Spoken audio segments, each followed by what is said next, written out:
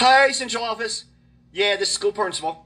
Yeah, just wanted to call you. I'm just kind of struggling with a staff member. Yeah, they are tremendously ineffective. Yeah, I have worked with them for 3 years. That nobody wants to work with them. I am losing staff because of them.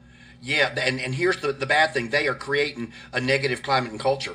Yeah, it is a hostile work environment for anybody working on that grade level or that department with that staff member. And I'm really struggling with them. I've done everything I can. We have put PDs in place. We have worked with them. We've had people from central office come down and work with them. And I'm just really struggling. I'm just wondering if maybe you have a place for them down at central office.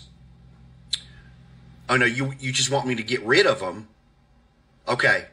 Well, I was just kind of following your lead.